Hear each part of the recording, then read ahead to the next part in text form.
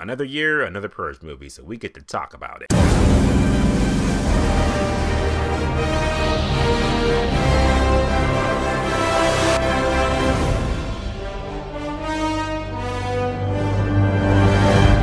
Purge election year. The Purge election year, the third Purge movie in this Purge series of movies and shit that we got coming out this Friday. And you know the gist of the Purge by now. This is one day out of the year for 12 hours, crime, murder, mayhem, illegal and shit like that, so people get to release the beast and act all crazy, animalistic, and all type of havoc. Like, you know, the American thing like that, we get to watch it again. That's what us Americans do. If it comes to murder and mayhem and shit, that's our cup of tea, and thus we have the Purge. But is the movie good? I want to say that I had a good time with this movie. I feel like if you enjoyed the last Purge movie, The Purge Anarchy, you'll go in this movie and pretty much have about the same amount of good time you had with that movie. And there is enjoyment to be had with this movie. You're just sitting back and you're watching all this shit go down and everything, even though it's really right now in the realm of like, yeah, that shit would never happen. I bet, unless Donald Trump becomes president, and then 5 years, Purge happened. Just saying. Anything that you probably didn't like about the last Purge movie, you're gonna probably carry over to this Purge movie. But at the same time, I mean, all the fun you had with the last Purge movie is more or less in this Purge movie, just with a few things that up it up a little bit. You know, the third movie had to outdo the second movie and shit, so that's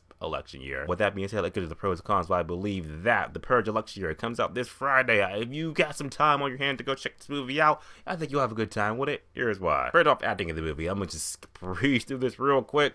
My man Crossbone, awesome as shit.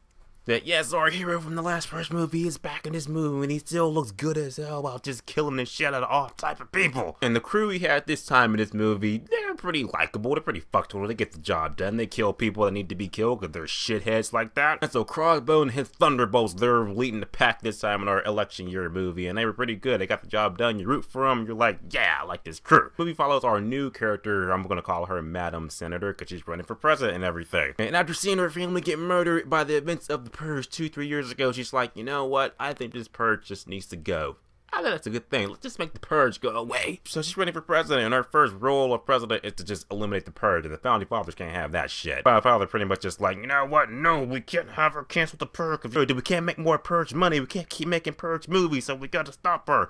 Can't let her stop the Purge. So through a series of events, Crossbone and his Thunderbolts are there to protect Madam Senator from the events of the night of the Purge, more or less. And there you have your survival movie. If it doesn't sound familiar, just pretty much take the plot of the last movie and just put it in this movie, just with a new set of people and Madam Senator. That and a lot more crazy folks in this movie, because oh my god, the crazies come out in this movie. We'll get to the action in the movie. The action in the movie, while it's not super action packed, it's pretty much like, you know, generically cliche, yeah, blowing your brains out kind of action type shit. There are a few scenes where I do feel the movie does try to one up the second movie and everything. And you know, more blood, more gore, more, you know, oh my god, like that person just got murdered in that insane way type deal. Yeah. I will say there was two characters in the movie, these two shithead ass characters, two characters that when they just get on the scene, you're just like, I hope you guys just die. And when the two characters do get killed, you're just like,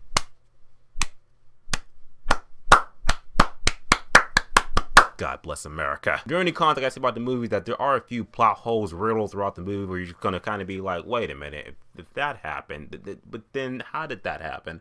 Movie, how did that happen?